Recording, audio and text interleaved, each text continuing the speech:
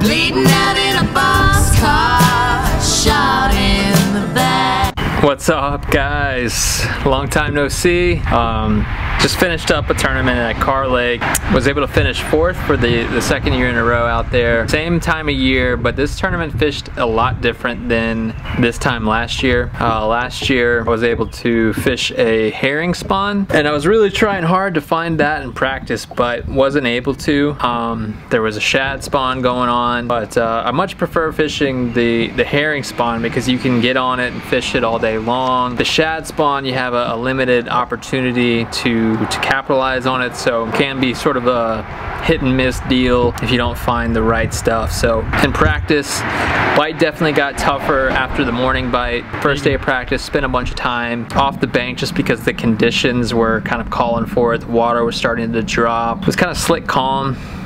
The week before, the Bassmaster Open was there and the water was up real high in the bushes, and this one was much warmer and the water was dropping. Didn't necessarily do great in practice, but I did catch a 5-pounder. That was really the only fish that I caught above 2 pounds, but gave me a little bit of confidence. I felt like I could probably catch some fish in the morning, and depending on the conditions, I could go out deep, I could fish shallow. Fish were kind of everywhere. Typical Kerr Lake, the way it's fishing lately, it's hard to catch fish over 2 pounds, and anything above 3 pounds is like a really good fish. So starting the tournament, I ran to a spot that I'd caught some fish on in practice. Nothing big, but I checked it a couple times and felt pretty confident that I could catch a few keepers on it.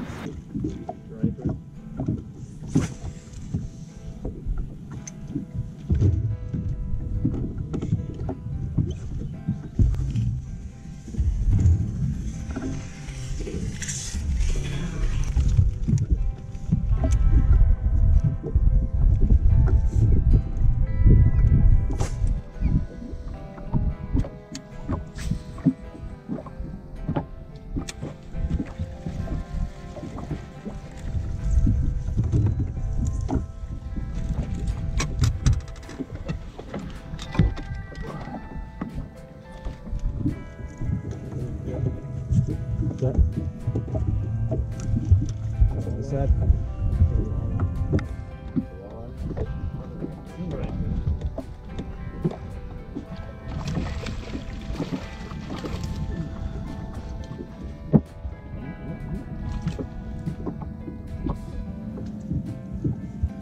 First one was a bass.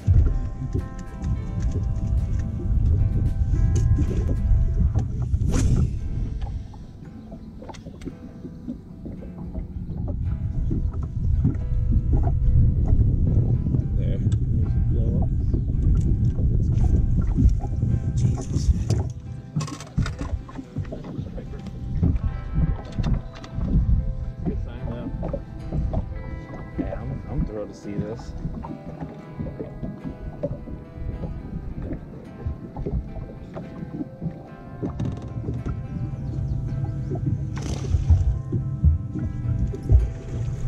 Yeah, I can help.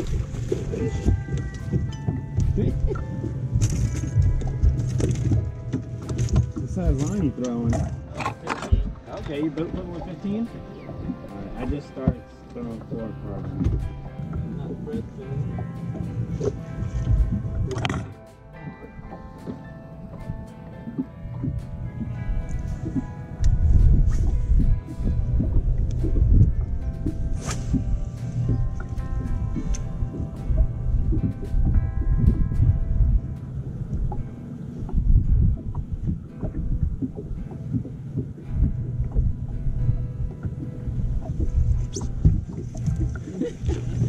Striper?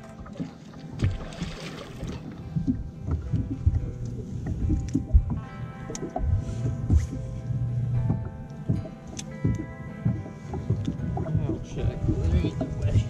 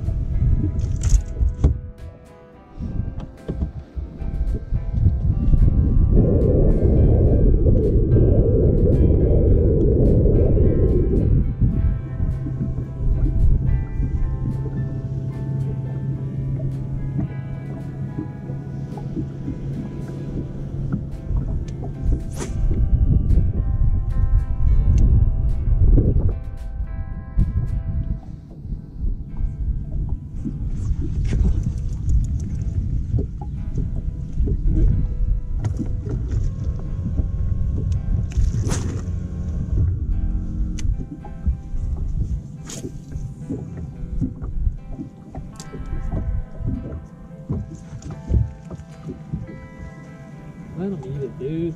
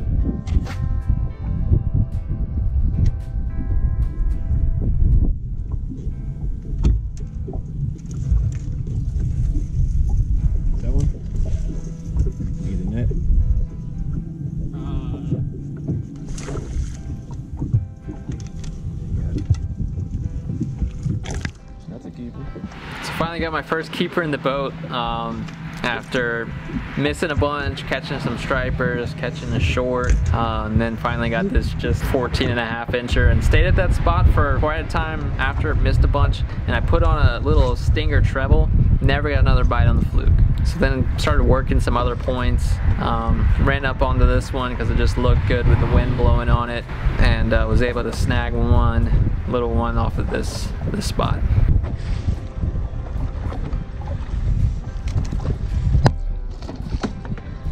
I like that. Swing them out. I like it. I thought it was a striper, honestly.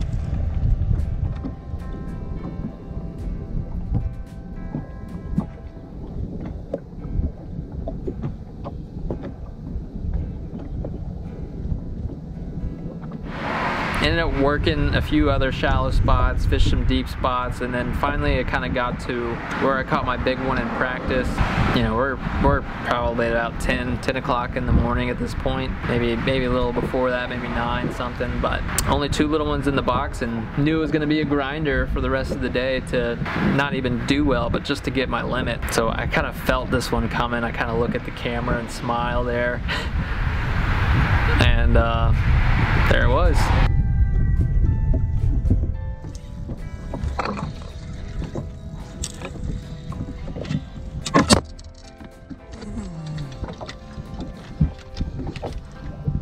Them right here.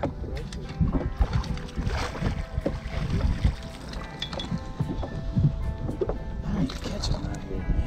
Oof. I had a feeling that one was coming.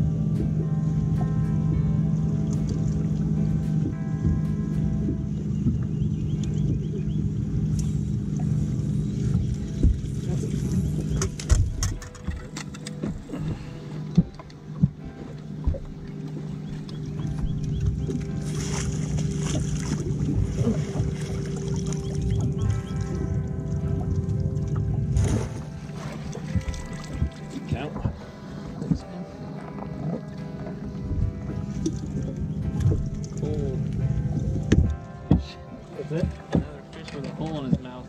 Measure? Yeah, he's...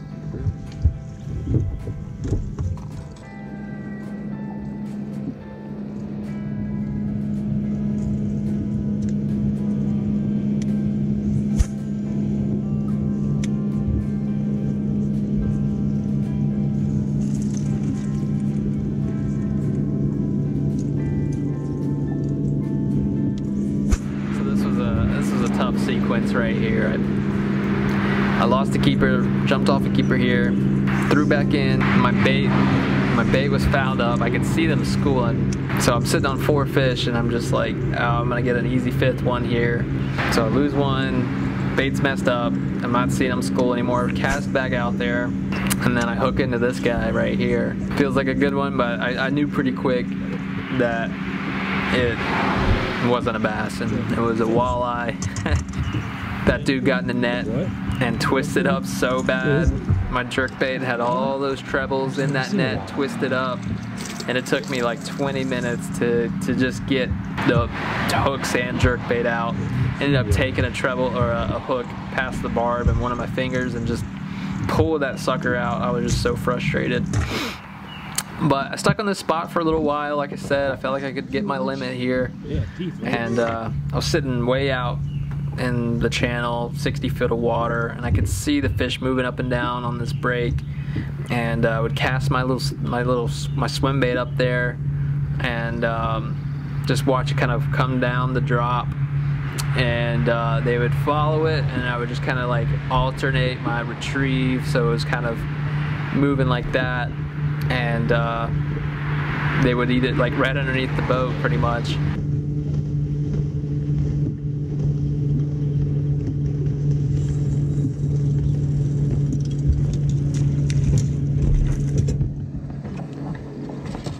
He's long.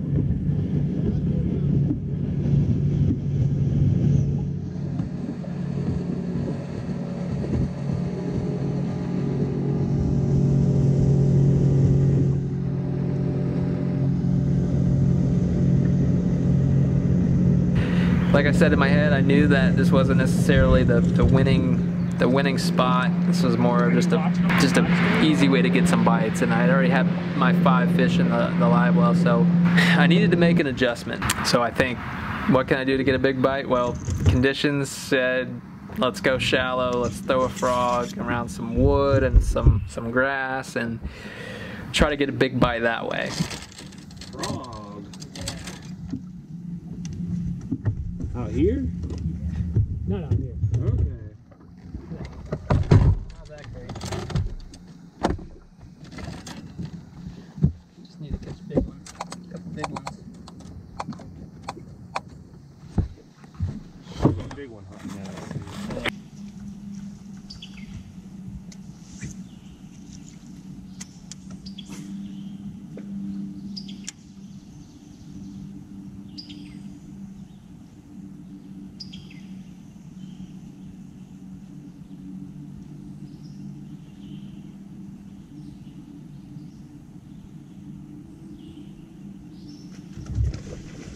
Get him! Oh, he's off on the tree right there.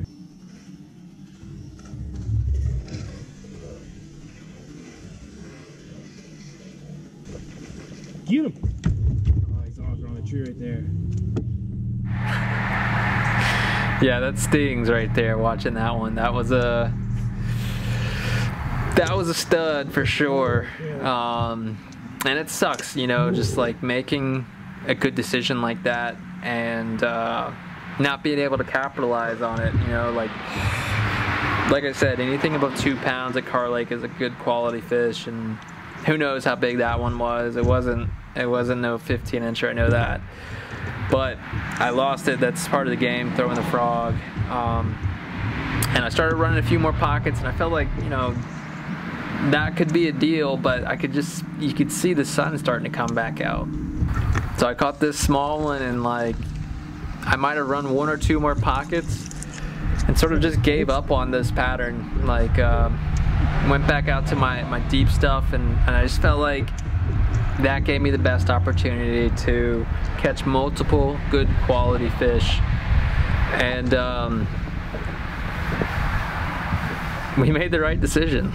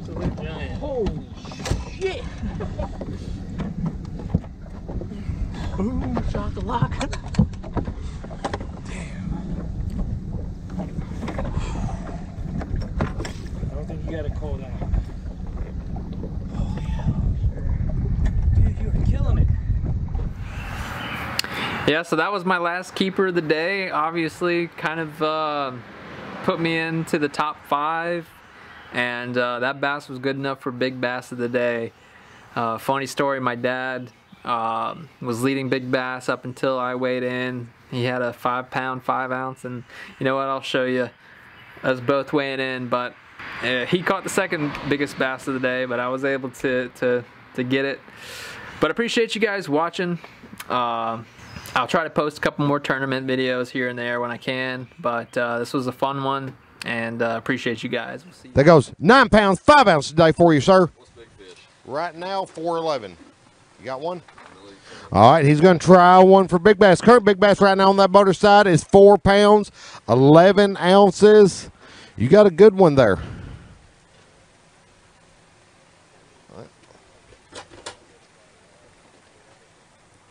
You got 5 pounds, 5 ounces a day for that, Ron. Hold it up, show it off to everybody watching. All right, we got you, Ron. Good job today. Thanks, Brad. Ron Russo the third coming in next to our Raleigh. He's on that motor side. He's got us a 5 bass limit today for us in his bag. His weight today, 14 pounds, 11 ounces. You're in third spot right now, Ron. Good job today. 5'5". You got one? All right, he's going to try one for big bass. Current big bass right now is 5 pounds, 5 ounces. You got a real good one there. How about 5 pounds, 9 ounces a day for you, Ron? Hold that up. Show it off to everybody watching. Hold it up again so I can get you. All right, good job today, Ron. Good fish. Thanks.